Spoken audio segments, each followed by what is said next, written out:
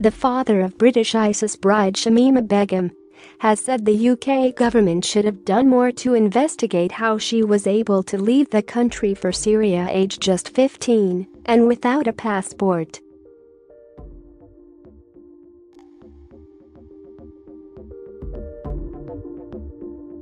Begum, now 19, left East London's Bethnal Green with 2 friends to travel to Syria to join ISIS in 2015 and has now resurfaced at a refugee camp in Syria, saying she wants to go home with her newborn son.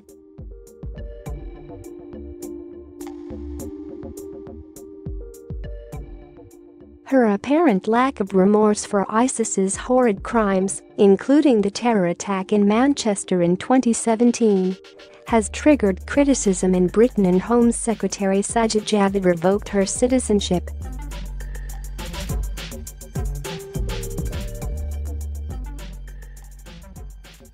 Her family, some of whom are Bangladeshi citizens, has insisted she does not hold dual nationalities. The case is pending in the courts.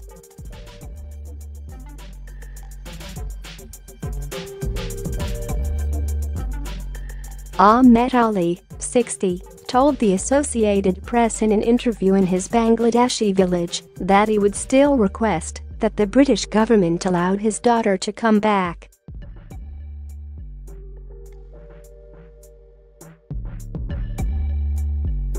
He initially told the Mail on Sunday in an interview last month that he agreed with the Home Secretary, saying, "I know she is stuck there, but that's because she has done actions that made her get stuck like this."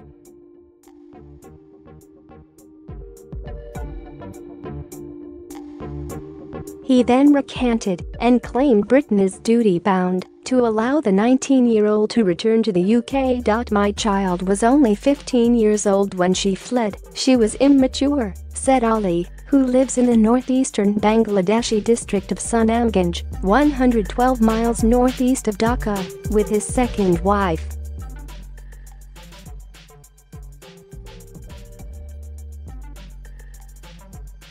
Ali criticized the British authorities for failing to properly deal with the issue of students who have fled to join ISIS. "One girl went there a month ago, most likely a month ago," he claimed.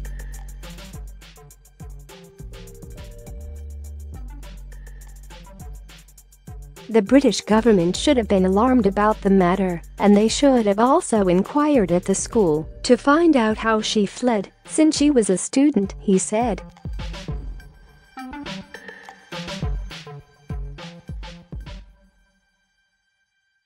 Then a month later, 3 more students fled. The authorities should investigate at the school why these students fled. They were not adults.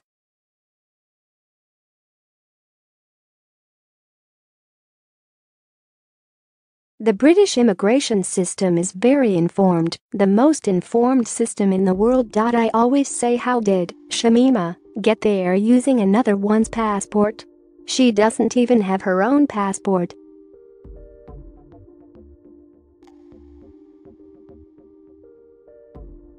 These matters should be investigated as well, Ali said. While it's unclear if Begum has committed a crime, her comments and those of her Dutch husband Jago Ryatic, 27, throw into sharp relief larger questions about how Western societies will deal with others who joined IS but want to return to their home countries now that the extremist group is on the verge of collapse.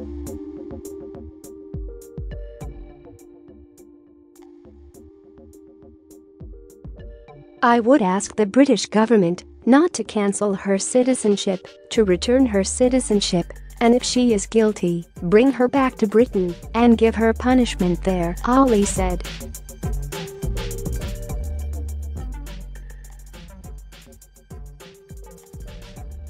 His comments comes as a Turkish terrorism expert has claimed that Begum would need to pay some £40,000 to human traffickers to be smuggled back to Britain.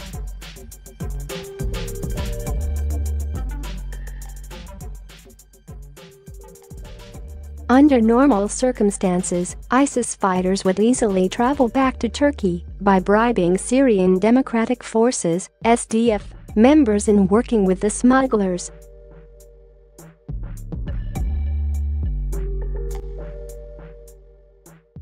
Ahmed S. Yala told Daily Star Online. Dr. Yala, a former counter-terror police chief who is now an assistant professor at DeSales University, Pennsylvania, said fees have skyrocketed as foreign fighters have become desperate to return to their home countries.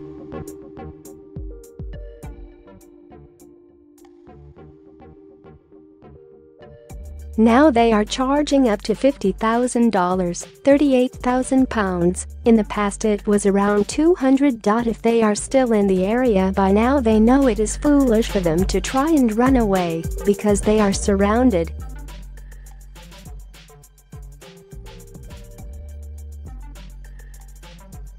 At this point, options are very limited compared to 6 months or a year ago.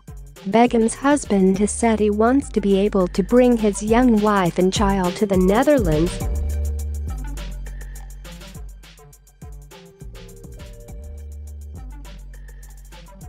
Speaking to the BBC, Ryatic said he would love to return to his country, adding, "I now understand the privileges that I lived with.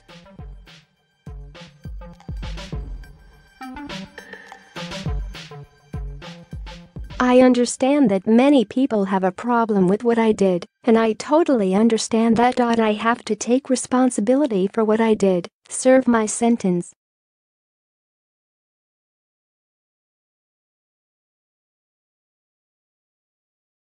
But I hope to be able to return to a normal life and to raise a family."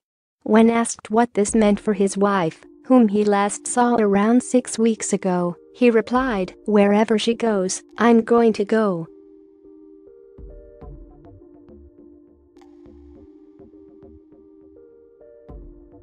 "If my country wants me, I either take my wife or I stay with her." He said it saddens him that Begum had lost her British citizenship, adding, "I understand any government's fear of foreign fighters or their wives.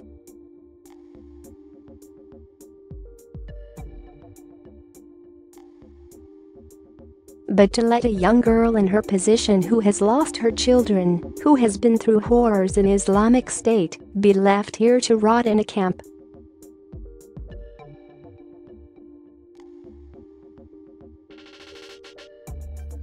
He added, "I know, Shamima is not a danger to anyone whatsoever. But she made a mistake and will have to live with the consequences."